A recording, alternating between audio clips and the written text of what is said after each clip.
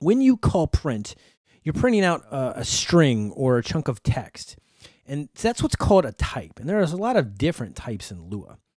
So let's play out with some of those types. We're going to print 1, and that's a number. See how it's kind of orange, and it's different than the green that you saw with the quotes? So if you run with the 1, it'll print out the 1 right here. And you can click it, and it'll take you right to where that 1 is. And that's what's called a number. Now, these are different than you might have heard in other programming languages if you have any experiences there.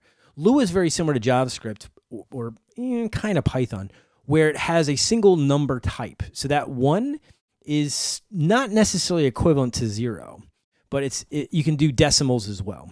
Some people call them decimals, some people call them quotes, whatever else. So we're going to do print 10, hit run, and you'll be able to see it actually still prints as 1. It assumes that 1.0 is just the same thing as 1.0. But if you want to hit stop up there to stop your game running and type in 1.1, then hit run, then it'll print it out as a normal decimal. So it supports decimals. It assumes that integers, basically whole numbers, or decimals are the same things. So that's strings, that's numbers. There's another special one called a Boolean. And a Boolean can only ever be true.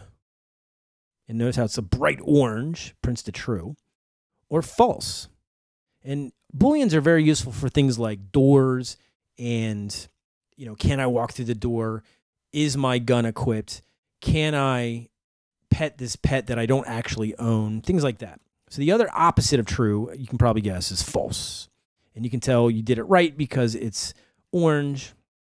And a very common thing with Booleans is to misspell them all the time. So you can do you can forget the S, for example. And see how it's not orange? That's kind of your hint that you spelled it wrong. The underlined red, you can hover over it and it'll sometimes tell you, hey, that's an unglobal. We don't know what false is. So false.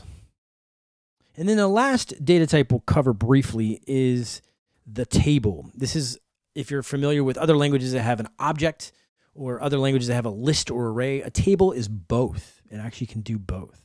So it's just a left squiggly brace followed by a right squiggly brace, and there's some various rules in there. We'll get into more advanced, but that's a basic table. We print it out, and you should see the table here. Now, it looks kind of strange. Okay, I have squiggly braces. Wow. But this is a very, very powerful type you're going to use a lot in Lua. So we'll cover tables more.